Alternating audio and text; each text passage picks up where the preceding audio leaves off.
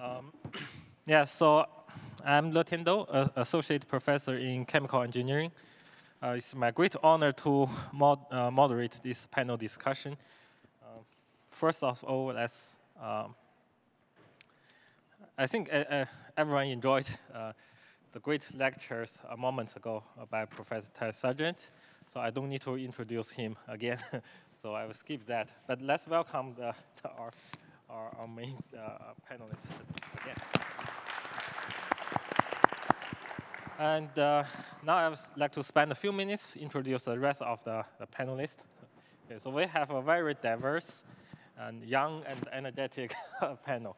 Okay, here. So first is Professor Arang Manudi Kanakisodi. Hopefully my pronunciation is correct. He is currently an assistant professor in the School of Materials Engineering. And his research interest is novel materials discovery through high-throughput density functional theory and machine learning.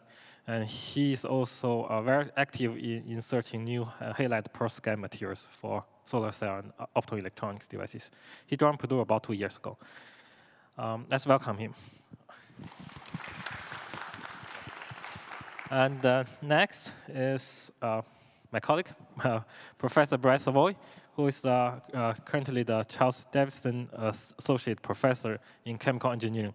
And his research interest is computational method development for materials design, property prediction, and the degradation mechanism studies. He is a leader, a PI of 7.5 million DoD-funded MURI program here, and he is actively studying the degradation process of organic materials, perovskite materials. Yeah, let's welcome Professor Savoy.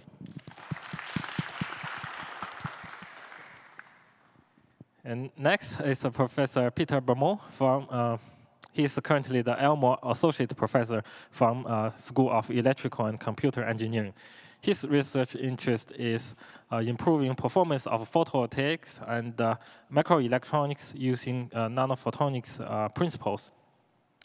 And he is also a leader of a big center, a big effort regarding scalable asymmetric lifecycle engagement microelectronics workforce development program. Sorry, the name is pretty long. I have to use this. And this is a multi-university, a big project led by Purdue by Professor Peter Bermond. So let's welcome him. And last but not least, Professor Shubhra Bansal. She is currently an associate professor in the Mechanical Engineering, School of Mechanical Engineering. Her research interest is perovskite, chalcogenide, and the 2D materials, semiconductor materials. And she is also expert in interconnects and electronics device integrations.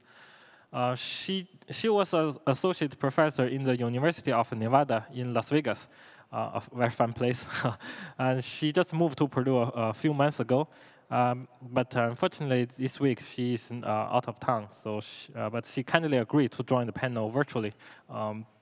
So let's welcome her. Can we see? Okay. Great. Thank you. Okay, so that's all the panelists for today. Now let's get started. So to get this started, I prepared a few simple, naive questions. Maybe some of this point has been touched upon by Professor Ted Sargent during his lectures, but now we have more opportunities to dive into more details on those topics.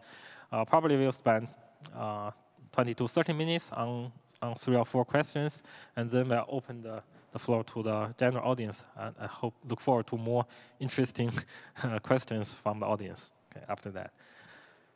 Okay, so first question is, so over the past several decades, there has been several waves of photovoltaic research. However, the implementation is quite slow. So we haven't have too much solar panels, right, in our daily life. But now recently, the silicon panel cost has become low enough, right? And perovskite provides additional, very exciting opportunities to further lower down the cost. So the question is, when do you guys think PV technology will really start to play a major role in our society? For example, like producing, really generating 40% of the energy for our daily life. And to realize that, except for searching for new, better materials, what are the current major obstacles to realize that goal? So probably I'll ask Ted to start with, and then Peter and Shubhra can follow up. Actually, I think we should start with Peter. Peter looks like he's got a lot like original things to say compared to. No, I think it's on already. I think Is it on? Okay. Yeah, I think it's on. I think we start with Peter. I've said a lot of what I have to say on this. Let's go to Peter. All right. So thanks, Ted. So first of all, photovoltaics is absolutely crucial technology. I'm in full agreement 100% with Ted. And I think the future belongs to photovoltaics. It's such a fantastic opportunity because there's so much power available through the sun. And we are at the point now where it is actually having like increasingly large impact on society. It's been growing exponentially for the last 10 years or more since we kind of reached what some people have called the grid parity regime, where the cost of installing new solar was comparable to the cost of installing, or even in some cases, maintaining other types of conventional fossil fuels. So it looks like the future is bright for PV, but there are some major challenges as well. So one of the biggest challenges going forward will be finding ways to accommodate more and more solar energy on the grid. And so that means like finding ways to use solar power effectively. And that includes having a grid that can support kind of variable generation. And we already have ways to do that. So it is possible to do that, just to be clear. And there are some places where solar is actually like a very large fraction of the total energy mix.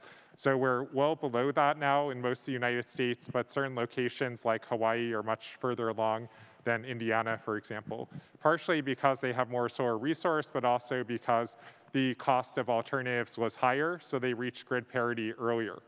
But we are at that point now in Indiana and many other places throughout the United States, North America, and worldwide, where it will make more and more sense. But then the second thing beyond the grid challenge will be the question of land use.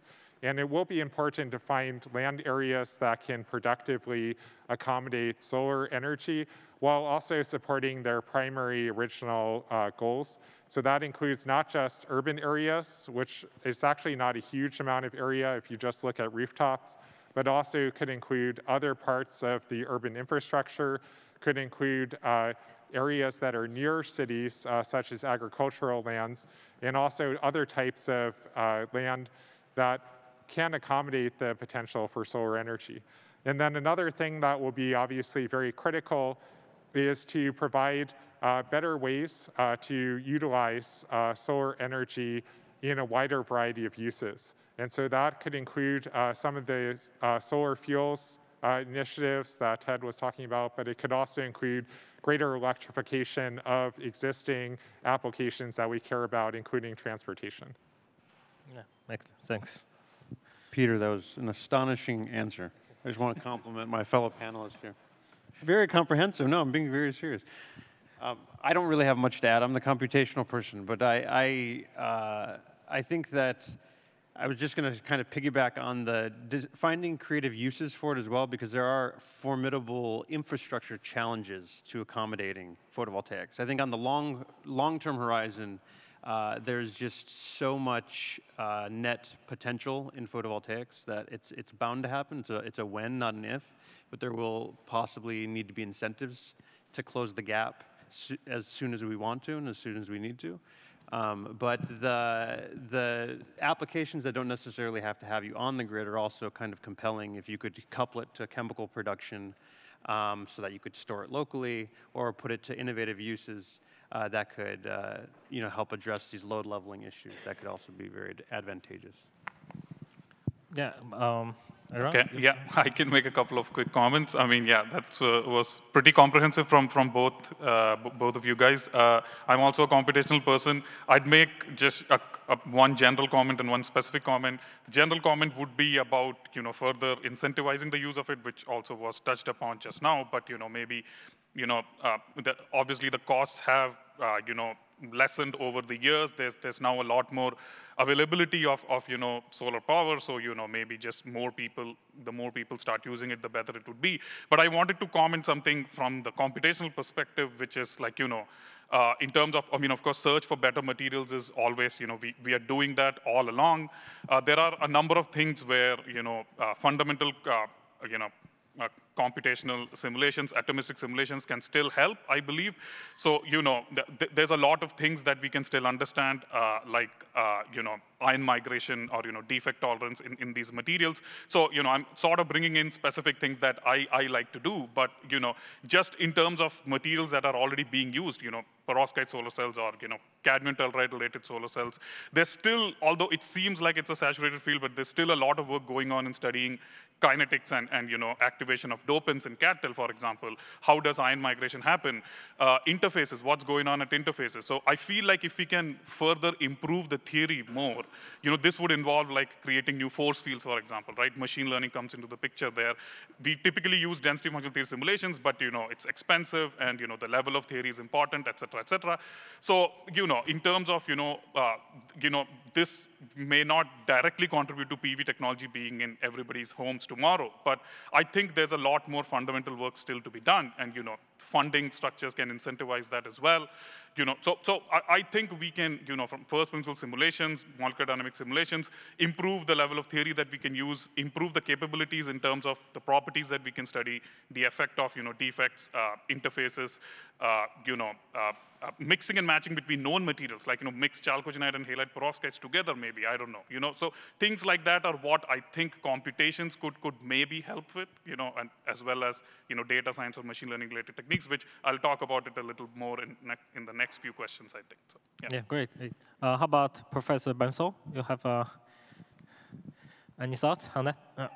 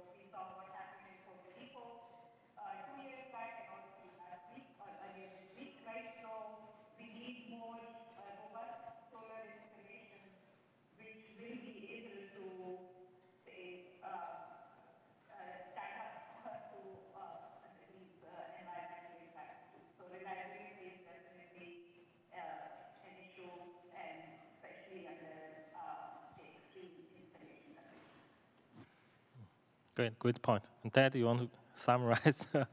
Maybe I'll just see if I can ping Peter on something. There was a number, but you might have the number.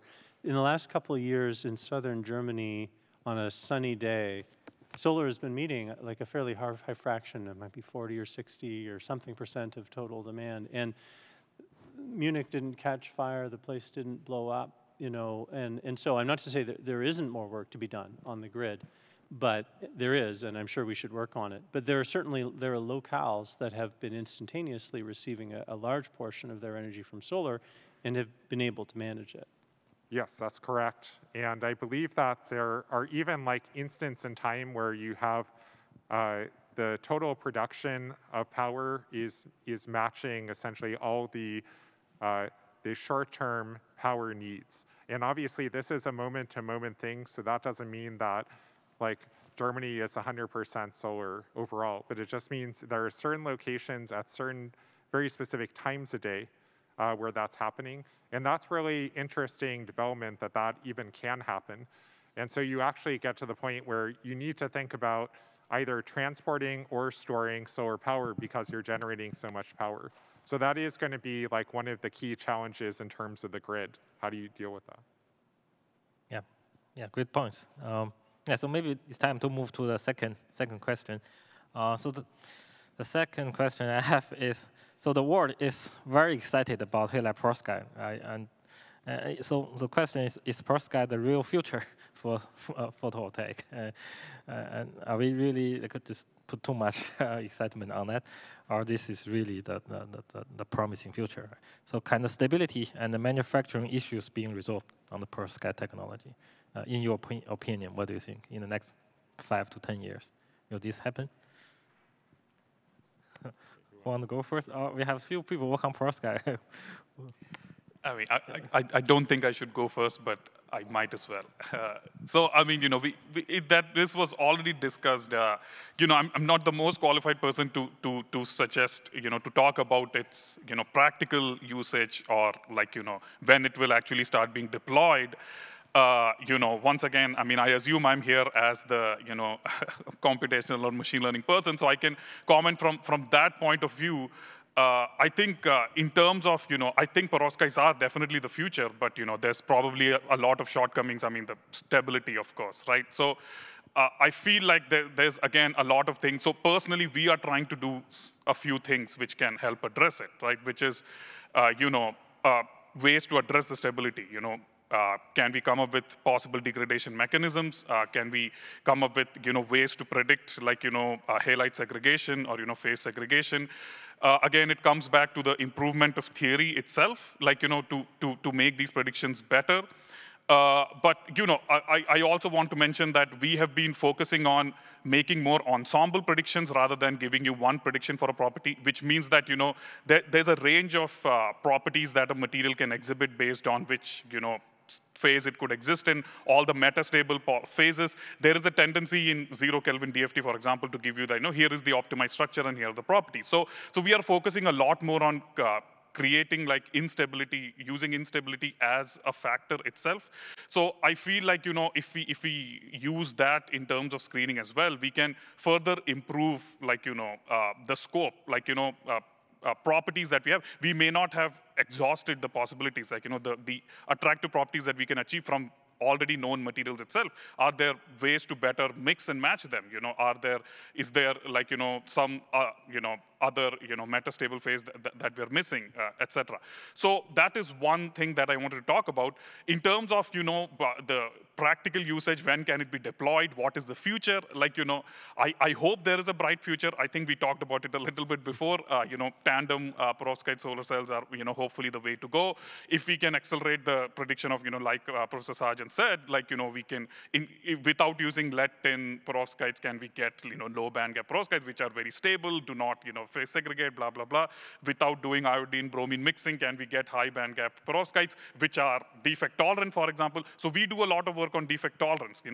For example, like, can you design these perovskites in such a way that defects are not going to form spontaneously and, affected properties, or you can put in functional defects or dopants, etc. Right? So that's my perspective on it. I hope there's a bright future, and I would like to contribute in, in newer, fresher ways, if possible, bouncing off on ideas from everybody, probably. So, yeah. Yeah, I totally agree. So from materials chemistry point of view, there's the stability and the processability. They are conflict with each other. Right? If you make things more easy to solution process, right, you decrease the strength of the bonding, you increase the stability issue. So is there a way to go around that?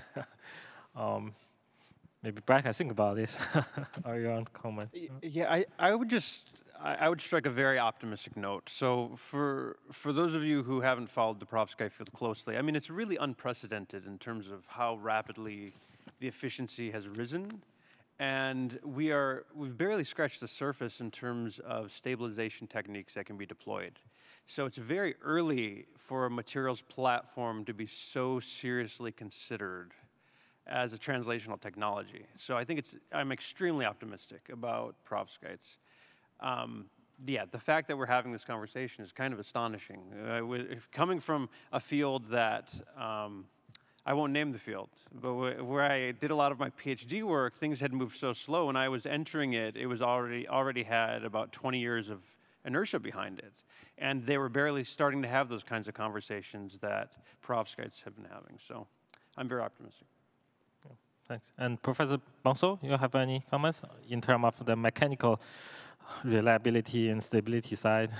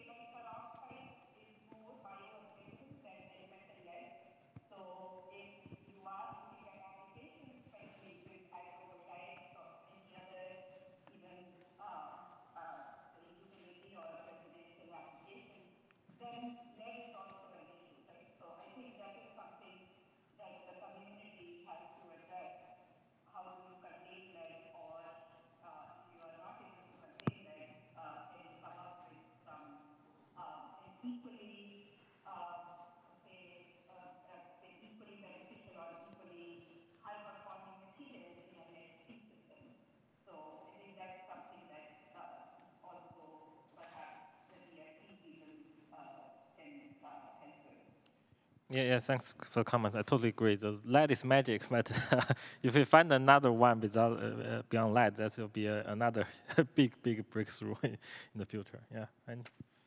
Okay, so first of all, perovskites are an amazing technology, and there are amazing people working on them.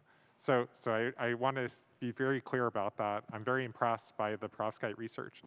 I would inject a slight note of caution in the sense of like, will perovskites directly replace incumbent technologies? I don't want to predict that right now, but I also don't want to not predict it. So in other words, I think it's going to be an open playing field in terms of materials. And I do think that what will be important for perovskites to be commercially adopted is to offer competitive advantage that existing technologies cannot. So that's where the tandem approaches are actually probably from a commercial perspective the most promising, because that gives you higher efficiencies than you could ever get from just a single junction design, and potentially at a cost competitive price. And so that's really the key to make it like actually still be cost competitive with incumbent silicon technologies. It can't be like an order of magnitude more expensive if you want it to be widely deployed commercially.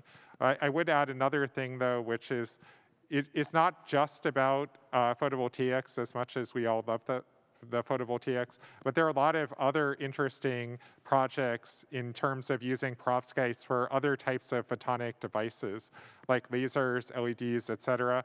And that could actually be the lowest hanging fruit for perovskites, where they offer like a real advantage in terms of performance and cost, and could actually tolerate like slightly higher cost of encapsulation and stabilization compared to PV technology. So that's something I would encourage a lot of the researchers there to think about. Yeah, great. Yeah, you mentioned the lasers, LEDs. Maybe I thought about to that. So you have beautiful work on LEDs and photonics. So what do you think on solar cells and also on other applications? What's your opinion? Yeah, on the LEDs, we've worked on a few colors, but I guess I'm particularly excited if we could produce a blue LED that was at just the right wavelength, 467 nanometers, was reliable, achieved an EQE of 18 or 20%, and had a very narrow emission line with perovskites, because then we would fill an unmet need that's not currently being met with the quantum dot technologies. The quantum dots are meeting most of those specs pretty well in the green and the red, but not yet in the blue. So we're very interested in whether we could contribute in advance using perovskites in that context. But do you worry about stability is even worse in LEDs? The challenge is more significant. Yeah, I think that's a fair point. As you and I were discussing a bit in your office today, Latian, I feel there may be a reason for that related to the fact that we haven't got the contacts quite right yet. There's enough evidence that the excessive voltage currently needed to drive perovskite LEDs, actually especially the blue ones, might be attributable to some kind of local energetic barrier that we may be able to remedy with a better choice of hole injectors. So you're right, the stability is far from where it needs to be. I think we may be able to find the implements to address that. And more effort needs to be devoted into that. Compared with solar cell, LED is a much smaller community now. Yeah. Great, good points. Yeah, let's move to the third question, and maybe after that we'll open to the audience. We can have more questions from audience. So the third question is, what are the best ways to handle the electricity generated by PV? So Ted, your talk, you mentioned the electro catalysis CO2 reduction as a way to store the energy into chemical fuels. And maybe you can also store in a battery or directly use the electricity. So what are the challenges towards those different directions? And is there any other ways, better ways, or more creative ways to utilize the electricity generated from solar?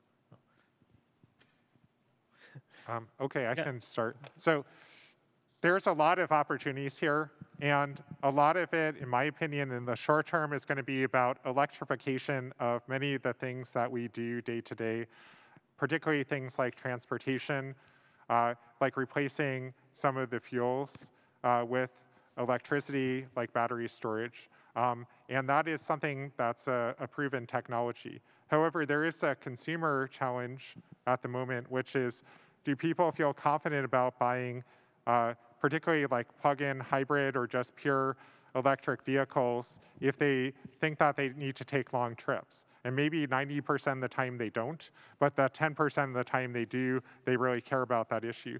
So being able to extend the range through innovations in battery technology will also have synergistic benefits for photovoltaic adoption, I believe.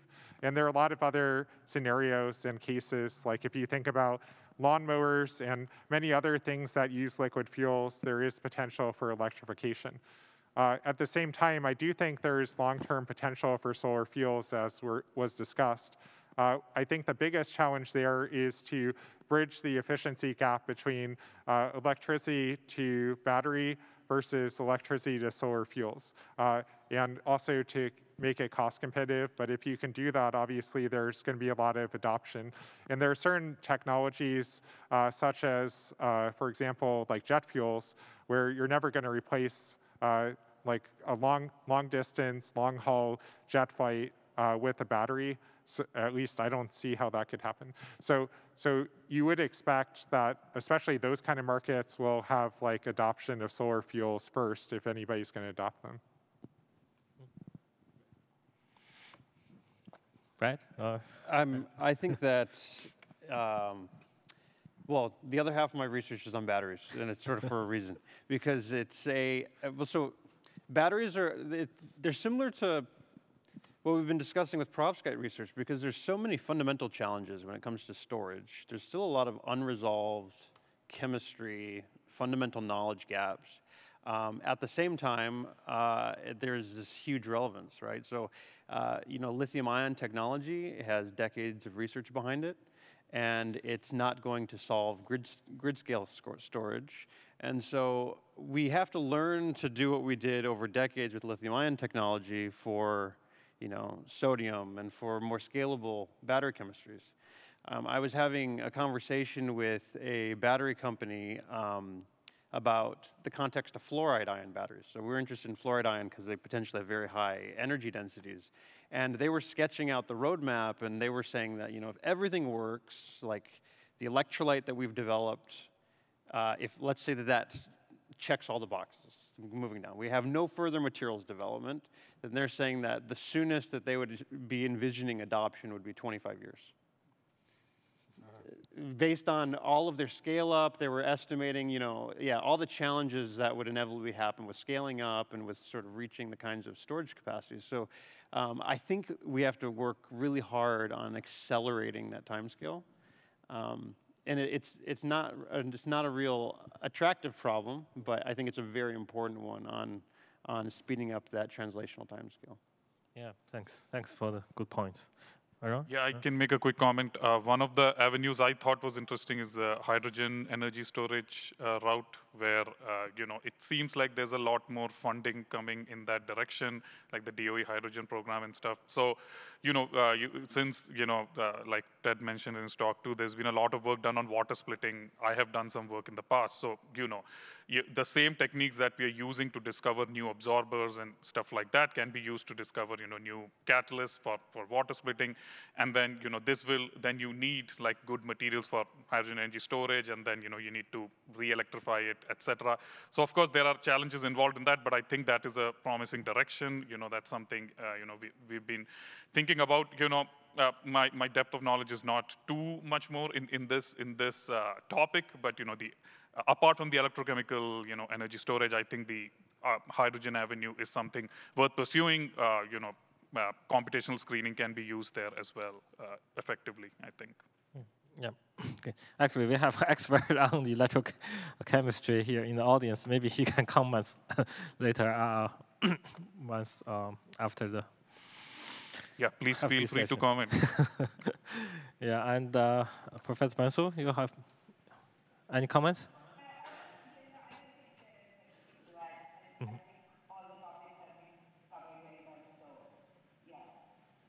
And Ted, you want some? Well, I agree with whoever pointed out the round-trip efficiency of batteries is impressive and a little hard to beat with, to the point that solar fuels people don't talk about their round-trip efficiency.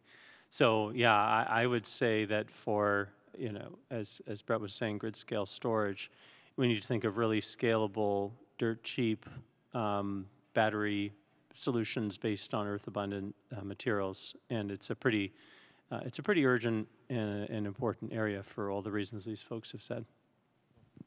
Great. And Brian, you want comments? Yeah. So it's ahead of the schedule. So maybe I will throw in my last question. So, since Brett mentioned, even one a simple fluoride battery takes 25 years in ideal scenario. Then my question is the carbon neutral future goal realistic or not by 2050? So what should be achieved along the way, in the for example, 2030, 2040, what should be achieved to make us on track, right? And what and how we can contribute as a scientist or engineer? Over a big picture question. It's a big challenge to be carbon neutral. And honestly, if we just continue with the status quo in the United States, I don't want to speak for other countries, but United States is not on track for carbon neutrality in 2050, unfortunately. Now, with that said, that's not a fait accompli. Like, we aren't there yet. We still have 28 years. But things have to change quite a bit to get there, I think. Like, one thing that's very critical to be aware of is just the energy industry is oftentimes investing for decades out into the future. So that means that if people are building natural gas plants or other types of plants today, thankfully they're not building as many coal plants, but they are building lots of natural gas facilities still. And those are going to be expected to last 30 years. So you have to have, first of all, a path to deploy enough solar energy, wind energy, or some other sort of renewable energy to replace all that capacity. So that's number one. But then number two is you have to have some sort of decommissioning plan or way to accelerate the phase out of these plants. And then you also have to have a way of addressing the shareholder concerns at all the energy companies that may not be happy if we go to a carbon neutral future, right? So there are a lot of like practical and political challenges. This is above my pay grade, just to be clear, but I'm just saying we need to be aware of that. With that said, though, I think the best thing we can do as scientists and engineers to contribute is to find practical solutions in the context of renewable energy that can be scaled to meet our needs, such as like low-cost, high-performance photovoltaics, very high-performance storage solutions, like both on the battery and solar fuel side, and then also like innovations in terms of the power infrastructure, including the grid, that enable both the transmission and storage of energy that's generated through these renewable pathways. And then finally, we need like more creative solutions of how we can use solar energy for a lot of the things that we want to do day to day. And of course, transportation is a huge user of energy, but anything in the household, anything that we're doing that currently requires either fuel or batteries or whatever is a potential candidate for solar adoption. So we should think very creatively about that. And that's something that can start even at the undergraduate or high school level. So we want to start right away. Yeah, great. Who wants to be the next? Ted, do you want? Thanks, Brett. I will just pick up on, I think, on the seemingly very memorable fluoride battery example that Brett surfaced, and just say that I think a lot of those 25 years are going from when we've totally locked down the science, it actually works, we've built something small scale, and then we actually work out all of the many, many kinks related to reliability, manufacturability, scale, et cetera. So while I don't have the solution, I will pose the problem, which is how do we, once things have actually already reached a really advanced demonstration stage, how do we pull them through faster towards scaled market impact? I'm not sure I'm the kind of person who could even contemplate how to ask that, or how to answer it. It seems like a question perhaps for business schools, maybe policy people as well. Some folks interested in manufacturing and scale manufacturing, maybe industrial engineers. But I just want to highlight it as a critical question. I guess if you want to say something encouraging, it might be that I doubt there's any sort of fundamental kinetic barriers to accelerating that process. Probably there's a lot of money involved somewhere in there, but more than just money. I mean, a very intelligent deployment of incentives to try to accelerate adoption. Yeah. Thanks. Right? Yeah, I would actually borrow Peter's comment from earlier that I'm not going to predict, what's actually going to happen between now and 2050, but assessing my own role as a scientist and an engineer in society, I view my job to provide, technological solutions and to remove excuses, right? So it's always easy to punt if there's no technological solution. Well, the technology is not there. Technology is not there. When you actually, deliver the technology and you say no, there's a will. Is what's required now. That's what I think our role is to get the fundamental work to that point and the engineering to that point. So we'll see what happens. We can have this conversation in 2050 and see. Yeah, sure. Okay, well, excellent points raised here. My opinion on carbon neutral by 2050 is that I personally am not that optimistic about it. It doesn't look like the goals are going to be met. But if we can move, we can move in the right direction. That's still something. My feeling is that the fundamental research that we are doing, while excellent, is not directly contributing to these lofty goals, which have to be achieved through policy changes, which have to be achieved at a much larger scale. I'm not the best person to comment on that, but from where I'm standing, I think probably a lot more needs to be done on a national, international, global scale, through policies. I think like infrastructure bill and things that were passed is all a step in the right direction, but probably a lot more needs to be done, right? I mean, I was having a discussion with a colleague today. I was always hopeful that the US would have invested a lot more on public transport, for example, right? Wouldn't it have been great? But it's just the kind of thing that's never going to happen, I think, because, like China has high-speed rails, et cetera, but because of the, just the way the rail system was developed in the US, I guess, I mean, it's going to take trillions of dollars, right? So that's probably not a direction we'll ever pursue. I mean, I wish we could, but, so simple things like, have more public transport so that, people aren't, driving so much, or of course we should have more electric cars, but, if the only change we make is everybody has an electric car, I mean, you're probably not going to use an electric car to do a long drive. So, so then maybe you're going to fly more. So, so then, those are problems as well. So this is, I'm just speaking as a person more than a scientist here, or, more than a researcher. But to me, it feels like, probably a lot more needs to be done. But, some things are, there are some things to be optimistic about. But, of course, I think a lot more from a policy point of view could help. I think probably that needs to be one focus at least. Yeah, I totally agree. Policy is important, but my question is, policy is more important, or on the technical side, or do we need a really like a breakthrough theory, like a relativity or quantum mechanics, or we can just build everything if we find the on tesseract, existing? that would help. If we can find a boundless source of energy, sure, that would be great. I don't think there's any thermodynamic limitations on us achieving it. I think it's a technical challenge. Yeah. You all agree? Technical. Yes, yeah. And how about Shubar? Yeah, I think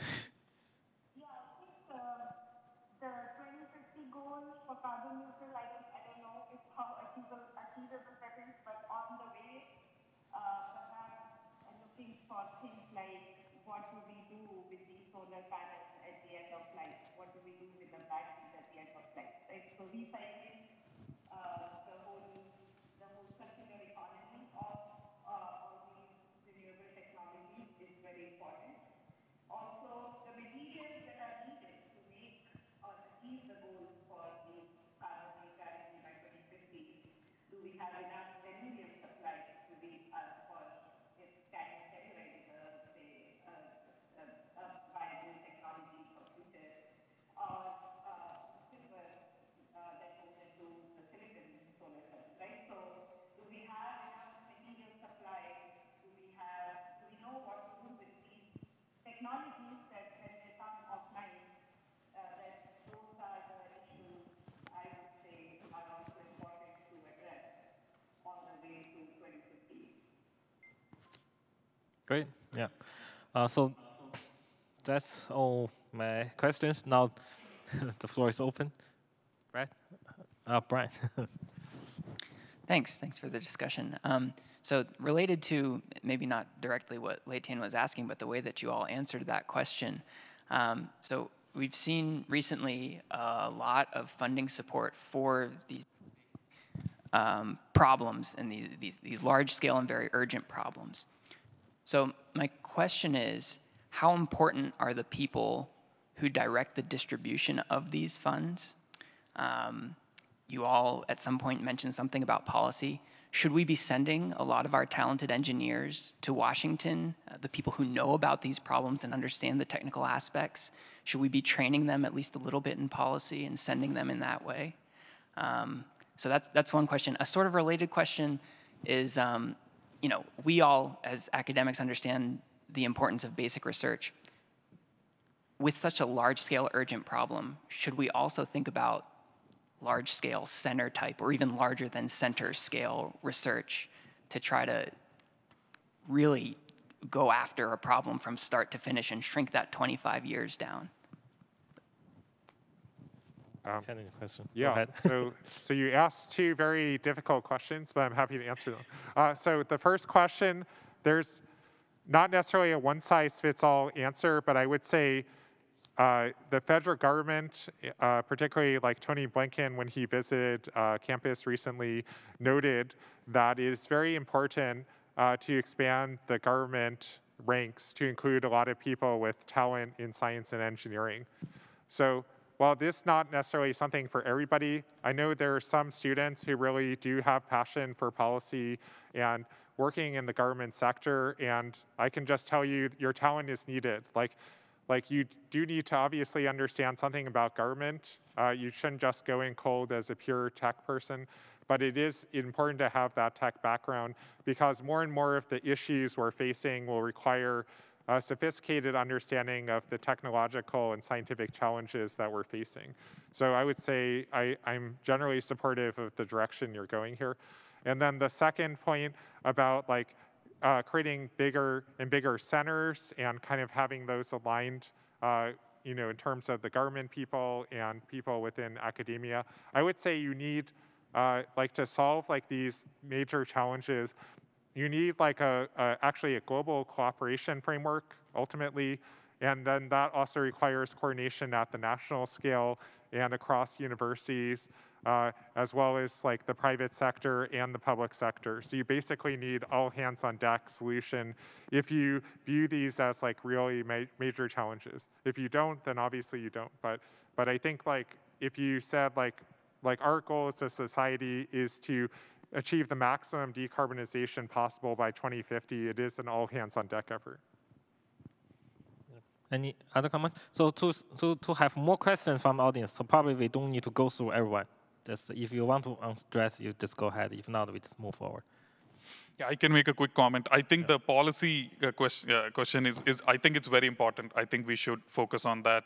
Like, you know, personally, during my training as a scientist, I knew very little about, you know, what actually constitutes a policy. Probably still don't. You know, I read a New York Times article, that's how I know what's going on in Washington, right? So I think we should emphasize that. I think, you know, I mean, I'm not sure if we can incorporate that in the curriculum itself, but, you know, I hope there could be ways of doing that, like, you know, through seminars, you know, minors, I don't know. I would also emphasize the importance of humanities there as well. I think, you know, we don't just want to train excellent, you know, material scientists or chemical engineers, but, you know, the policy decisions that, you know, would be the most effective, they should have an idea on how to go about doing that. They should also know things like, you know, which are the most affected areas by climate change and what can we do to instantly help them, you know, like things like that. So I think, you know, I don't know what the best solution is, but I would emphasize that, you know, it's very important. I think that's a great point. I'll make a very quick comment because very interesting question, Ryan. And you're talking, you know, there's a conversation amongst academics, but academia isn't always the best configuration. It has its own incentives that aren't necessarily conducive to solving a problem like this, like to take the battery example or photovoltaic example. And, you know, people make analogies with the moonshots, we use that phrase, or the Manhattan Project. We don't ever really, you know, like the Manhattan Project, you had people disrupt their lives to all move to a centralized site to go and accomplish this one goal. And I don't know, we don't, the center is kind of a halfway point, but even the center itself is also within an academic context. So yeah, I think we have to ask questions about if, you know, funding academics to act in sort of small team, medium-sized team fashion is always the best way to do it. But I think people are getting creative on the funding side. So you're starting to see more cooperation, very large-scale funding mechanisms, but it's still it's still in its infancy, I think. No?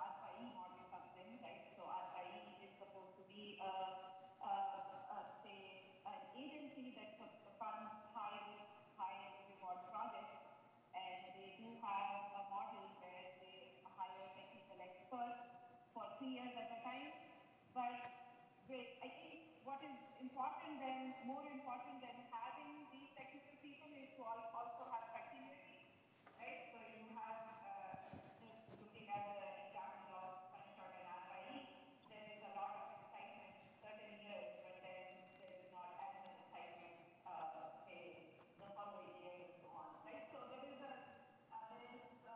need for continuity and definitely having technical people to make informed policy decisions is very important. Okay, thanks. Ted, do you want to summarize? No, let's get another question before we run out of time. Let's go to the next question. Yeah, let's go. Professor Lam. And Jonathan will be next. So I'm an electrical engineer. I want to ask a question about this, the viability of tandem. Tandem was originally developed for space application when the intensity, you can have the intensity more or less constant. But in a solar farm, terrestrial solar farm, the sun moves throughout the day. And the current matching problem is such that you can demonstrate that at the end of the day, single junction is always better than silicon perovskite tandem in terms of efficiency because of this current matching issue. And also silicon is about 1,000 times thicker compared to perovskite. And so therefore, even a small variability leads to a significant drop in efficiency.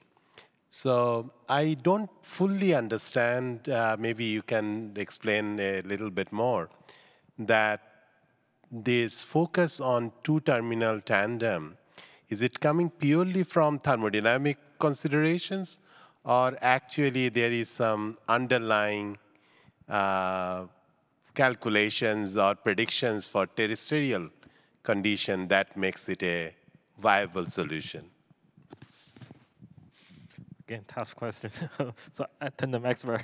Yeah, well, actually, I think I'll invoke other experts, but my understanding is that the analysis of tandems looking under real terrestrial conditions does actually have them providing an energy yield benefit. Whether they're using one-dimensional tracking, I'm not sure, but I wonder if that's maybe the resolution to your conundrum, that you need simple tracking, but simple low-cost tracking to achieve the energy yield benefit. But my understanding is that you do achieve a statistically significant benefit in energy yield in the tandems, and that's got field measurements behind it, and it also has predictions based on real-world solar arcs and even spectral variations built into that. Yeah, so that was my understanding as well, but I agree that fixed tilt is going to be a problem. So you probably need at least single-axis tracking for this to be viable. But then the other thing that's important to note is that there are some variations on the two-terminal tandems, such as four-terminal tandems and other approaches to current matching that are being explored currently. And so, like including the three-terminal systems, I should say, like there was some work at NREL recently on the three terminals. And so these are like basically different ways to try to address some of that current variability issue that has like obviously been challenging for the field, not just because of day-to-day spectral and solar intensity variations, but then also because of potential degradation on the perovskite. So I think that this is like obviously a key area of research to make perovskites potentially commercially viable, to have like kind of a long-term stable solution, so you won't have to like reapply a new perovskite every couple of months or something. Yeah, great. So let's move on to the next question. Jonathan? Yeah, I have a question about the stability of this perovskite. I don't work on the photovoltaic, but I work on other electrochemical device system. I know, like, if that stability is because of thermodynamics or kinetics, they're doomed. We cannot do that, because if that's because of engineering problem, then they maybe can solve. So my question here is, maybe probably for the modeling part, you can calculate the thermodynamics and kinetics. Do you think that is that problem because of the unstable thermodynamics, or just the degradation too fast, or still don't know yet? I don't think that the perovskite is intrinsically, it's not metastable. So I don't think that there's fundamentally any reason why we can't stabilize these things.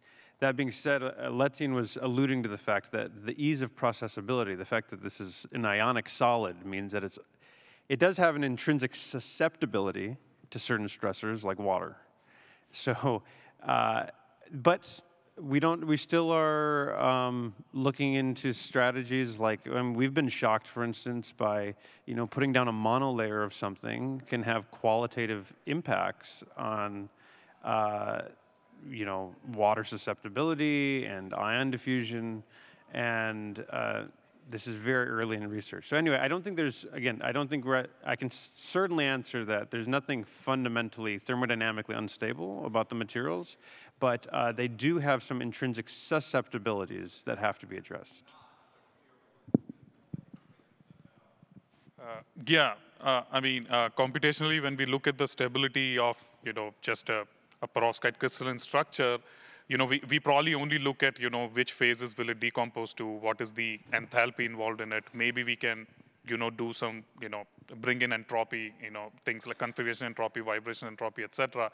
But, maybe there are limits to, for what we can predict from computations. Like, it may be predicted to be stable, but there may be pathways that we are missing. I think it's also important to take defects into account at that point. Like, which a compound may come out to be, stable against decomposition, but, there may be certain, point defects that could form spontaneously. So there are ways in which simulations can help address that. But yeah, but I agree that, it's not like an intrinsically unstable material, but there are ways in which it is, thermally or mechanically or, photo stability is bad, or, things like that. So not all of that can maybe be addressed, using certain, using first principle simulations, but there are ways in which we could maybe do one level of screening where we eliminate ones that are obviously going to be, unstable to, decomposition to constituent halides, for example, or something like that. Yeah. Great. Last question. Be brief. Jonathan, please. Well, thank you all for a great discussion. Thank you all for a great discussion so far. Maybe one last big picture philosophical question. The solar energy research community has finite resources. There's only so many hours in the day. How much should we be putting our effort towards, any one specific material system like perovskites versus, looking for new materials that nobody's even thinking about right now?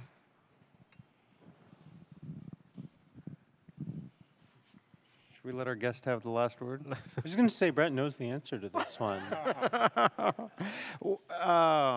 Well, it is a very exciting time to be doing computational work because we can consider so many materials, right? So actually, the cost of exploration right now has almost never been lower from a simulation perspective. So that's very exciting. We use these terms like breaking the sort of Edisonian paradigm where you actually have to synthesize the thing and test it. I mean, we're trying to accelerate that thousands to million-fold using simulations. Nevertheless, if you're dealing with a long gap, a development lifetime on the decades time scale, I think we do need to be investing in today's technologies. So, great. Any other comments? I would just say that the cost of the early stage investigations is always going to be a small fraction of the overall amount of money we're spending on research, development, and engineering. So it is going to be important to cast a wide net at early stages. We're also going to have to be really ruthless in terms of narrowing that down, because there are a lot of materials that I've seen over the years that people thought should be incredibly good for PV, and they're like so excited about it, and then they tried to build a cell, and then it's like less than 1% efficiency. I'm not saying this to pick on anybody, but just to say that it's a long and difficult road to develop these materials, and we need to be aware that there will be a lot of failures along the way. But perovskite is definitely a very promising path. But again, it has to compete with some very impressive technology that's already been around for a number of years. So it is a challenging hill to climb, but it'll be interesting to see what happens. I'll let Ted have a very brief summary, and then we can end the session. Well, I think these guys got it right. I agree with their analysis that actually we can't spread our bets too much for the reasons we're all aware of, but that we do have to have some stuff that's further along that will push towards commercial impact. But we have to feed the pipeline. It's actually back to the point we've all made a few times about basic science. I mean, investing in basic science is really feeding the pipeline of talent like you guys, feeding the pipeline of ideas, and feeding the pipeline of knowledge so that we can then mature the technologies that are winning. So I do think we need a little bit of a pipeline strategy. Excellent. Yeah. Okay, so our time is up. Let's thank all the panelists again, particularly thank Professor Sargent to come to Purdue, share his wisdom with us. Okay, and thank you very much for attending, and thanks the College of Engineering to organize this wonderful event. Okay, thank you.